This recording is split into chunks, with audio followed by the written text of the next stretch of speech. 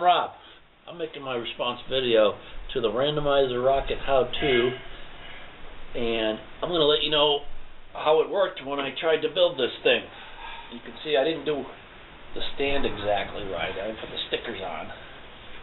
But the stand, I didn't think I needed that whole contraption with moving the rocket around, so I opted not to put that on. I just got some half-inch PVC parts I fit together, didn't glue them, and a pizza pan and a bolt. Drilled the hole for the rod. This is all found at Home Depot. The pizza pan was 88 cents at Walmart. This thing you got to play around with to get it to stay, but I think it'll make a fine stand, and I'll just go with it like this. No paint, no movable thing. I could not find a 3/4 inch riser because those are for sprinkler systems and it's snowing out in Home Depot, Lowe's. I couldn't find a riser. I did try these other rockets where you attach a stick to. These did not work. I used the kitty lighter, just like he said, and pounded it down. I used the powdered sugar with the stump grinder mix, the white mix, and put that, and drilled it out. Just like he said, it did burn. It made a lot of smoke.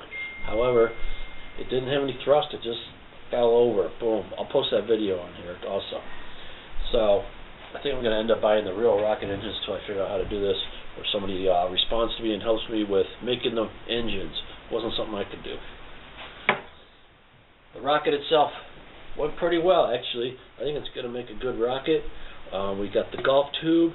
You got these corrugated plastic signboard with the 3/4 inch PVC coupler I cut in half. Hot glued it. Just this quick paint job, piece of tape around here for the bottom. I put some tape on here. I didn't do the stickers. I don't think I need the stickers. That's the piece of pen with the signboard glued on there with the hot glue. Now, definitely the hardest part about this, one was driving to all these stupid stores trying to find the right parts. Going to the dollar store, the Giant Eagle, the sporting goods store. It was a lot of running around.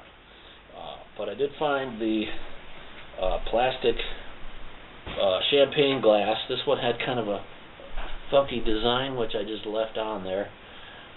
But it would not fit properly in the pill bottle. I tried some different pill bottles, and this has to be the right fit because it's going to have to pop off. It's going to have to stay on there good, but pop off. So what I did was I wrapped some bubble wrapper with some tape on the pill bottle, which is the only way it made this thing fit. And that, I think it's going to fit tight enough to fly and then pop off. I don't know if you have any luck with the bright pill bottles. And this, I would have had to take this to Walmart and try every pill bottle at Walmart. But then most pill bottles wouldn't fit in here. So this whole thing is, I don't know what you got to do for that, but I would try some foam rubber wrapped around here or something.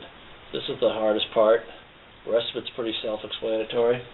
I think it'll fly good. And I'll post that video when I get the rocket engines. Thank you very much. Bye.